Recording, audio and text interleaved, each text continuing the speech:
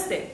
Our group visited a Hindu temple, and in the Hindu temple we saw many rituals, but the one that we're going to talk about today is the Nitya ritual.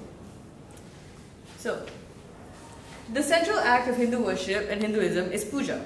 Puja is basically a broad ritual that is observed by Hindus to bring the gods and devotees closer together. It exists for devotees to show the Lord how appreciative they are for the gifts that they have given us.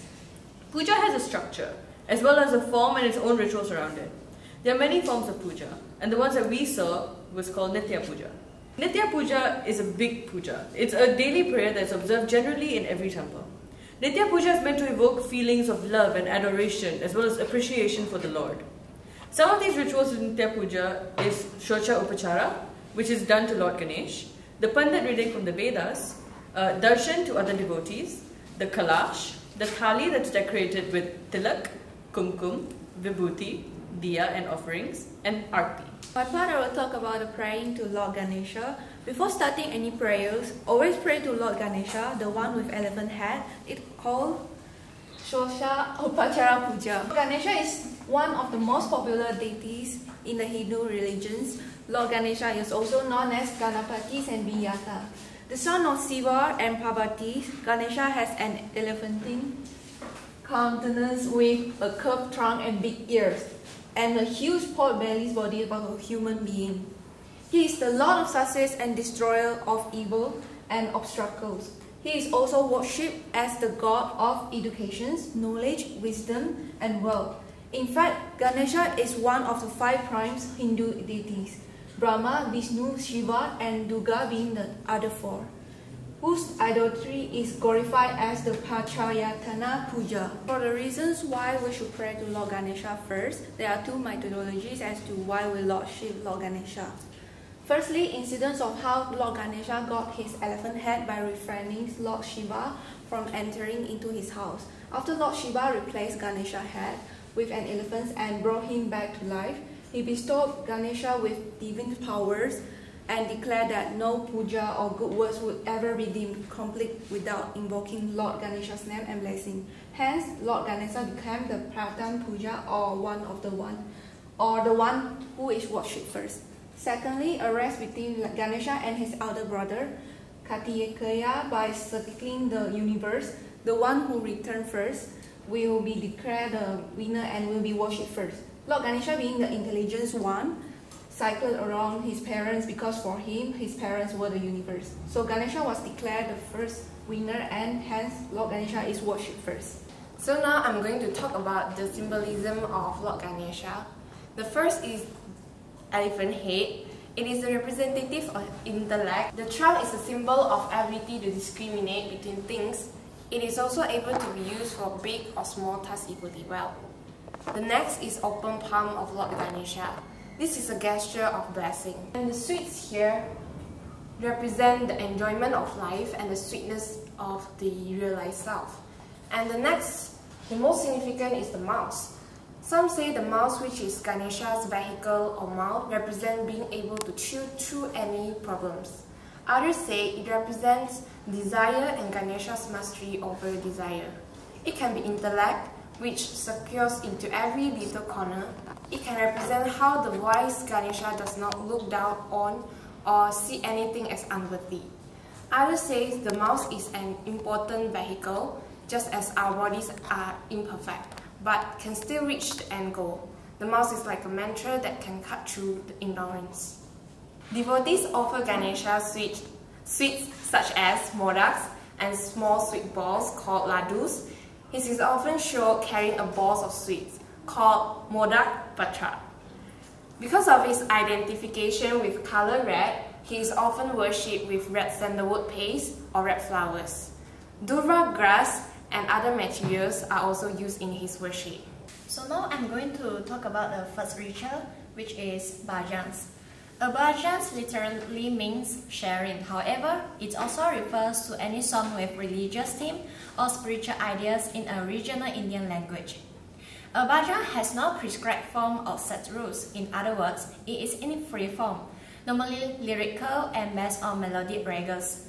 It belongs to a genre of music and arts that developed with the Bhakti movement.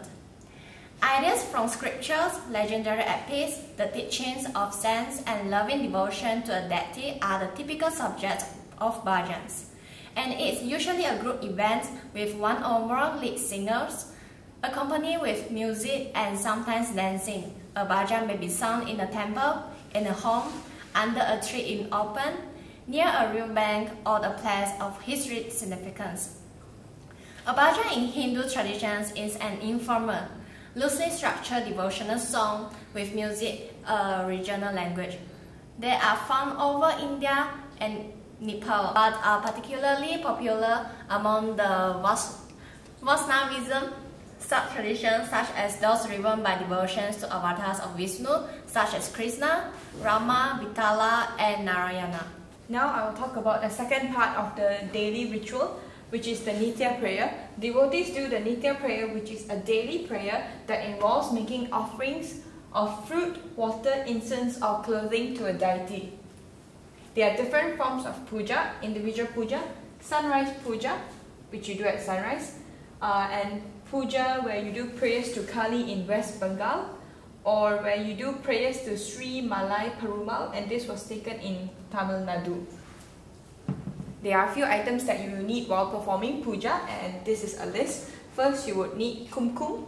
You would also need turmeric, akshantam, where you mix a little bit of kumkum or turmeric and ghee or oil in rice. Next, you also need sandalwood paste, which is this. You also need fruits and flowers, betel leaves and betel nuts, which is this here, and pancha patra, preferably silver or copper plates, a tumbler, a spoon, which is called udrani in Hindi, and water. So the third ritual of our assignment is the recite mantra. Devotees can recite mantras such as Gayatri mantra, Maha mantra. Mantra is a word or sound repeated to aid concentration in meditations. Priest will read from the Vedas, which is a holy book, one of many. Okay, so what is Vedas? Vedas are also called Skruti, which is what is heard kind of literature. It distinguishes them from other religious texts, which are called Smriti. There are four kinds of Vedas, which is the Rig Veda, Yajur Veda, the Sam Veda, and the Attar Veda. Each Veda has been classified into four major text types, which is Samhitas, which are also called mantras and benedictions, and the Aranyakas, which is text on rituals, ceremonies, sacrifices, and symbolic sacrifices. The Brahmanas, they are actually commentaries on rituals, ceremonies, and sacrifices. And lastly, the Upanishad, they are texts discussing meditation, philosophy, and spiritual knowledges. Another part of the ritual is the kalash. A kalash is a pot which is typically made of copper or another type of metal.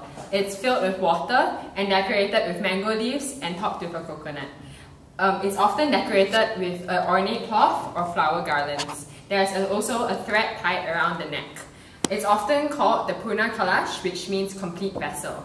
The vacant pot represents earth, while the water inside the pot represents primordial water. The mango leaves and the coconut represents creation, while the thread represents love that binds all creation. Devotees worship the kalash because the kalash is believed to contain amrit, which is the elixir of life, and as such, it contains holy water. There's a prescribed manner of disposing the water in the kalash after the worship or rituals. Part of the water is sprinkled on the premises to clean the premises, while the remaining water is used to water the tulasi plant. So overall, it was a really different experience for all of us, and we were able to experience a whole different culture, and I'm sure we will all remember this experience. We went into this assignment without having any knowledge about the Hindu ritual, and I'm pretty sure we learned more than we thought we would. We came out more informed and appreciative of a different culture. So Malaysia is known to be a very diverse country, and we learned that we are incredibly lucky to live in a country where other cultures are not only accepted, but we also celebrate and appreciate them very much.